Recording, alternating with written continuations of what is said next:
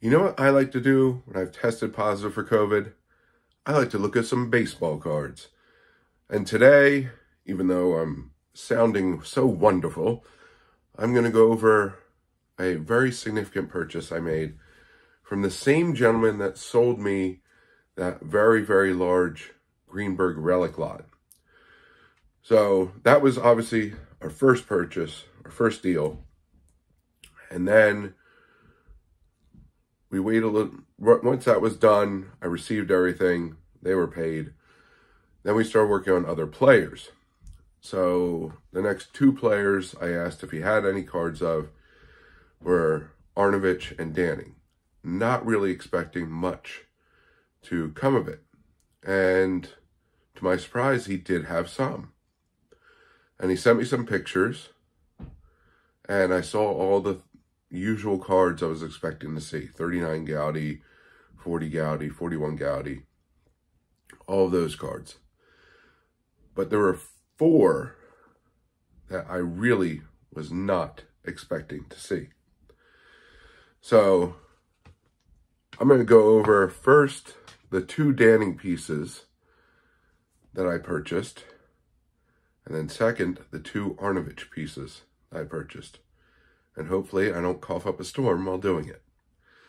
So let's start with this little piece. So this is 2012 5-star. Booklet, obviously. I already have it in the 360 mag because they fit booklets very nicely. And it's easier to store.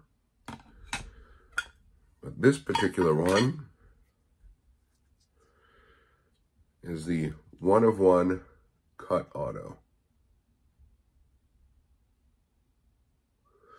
Not the greatest cut, obviously, but it's still a 1/1, and I certainly did not have that. And I don't believe there's any other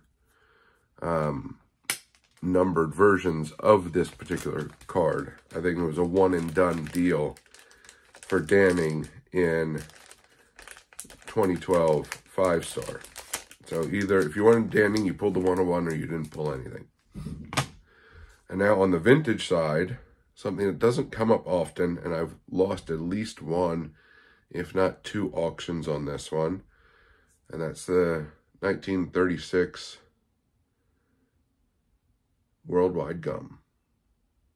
And it's actually in very good shape.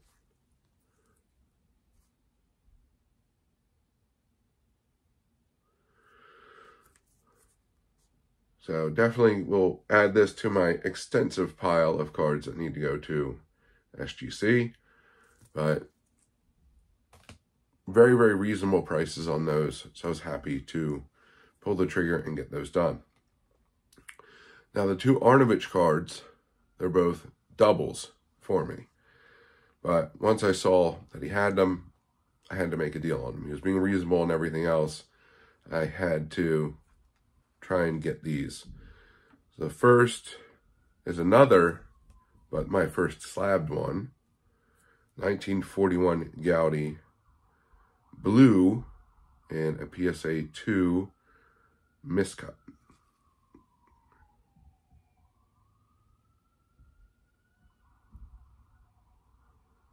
And this does have a mark on the back.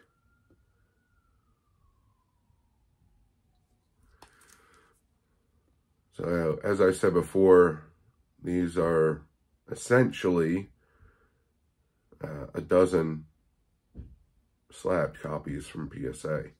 So being able to have two of them is quite the win for the Arnovich collection. And the last card, I really didn't expect. I didn't expect to find the 41 Gaudy. This one I really didn't expect. So this one has a little damage on the back, 39 play ball, but it is signed on the front. PSA authentic, old slab, but it does have the authentication for the card and the auto. So I'm very happy with that. It was right above the, right up the top, or on the side.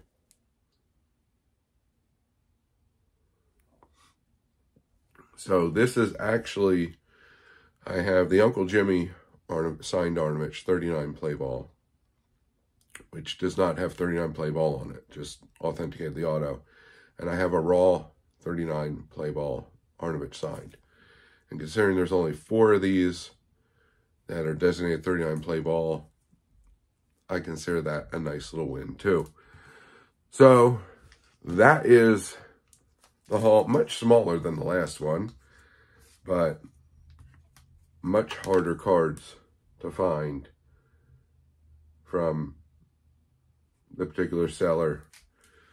And as we speak, I'm behind on discussing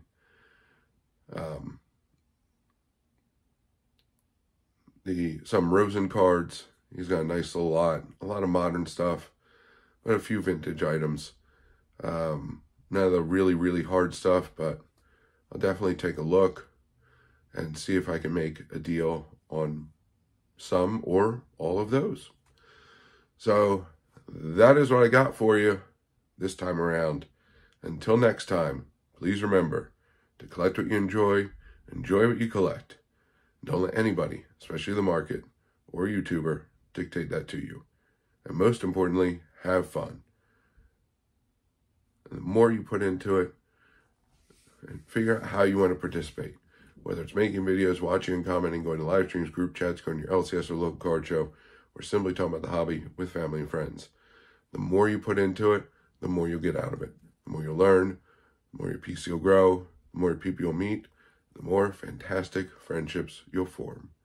And before I leave you, this is a video response to John Mangini, and I encourage you to enter that contest yourself. Thanks very much for watching. Have a good one, and bye for now.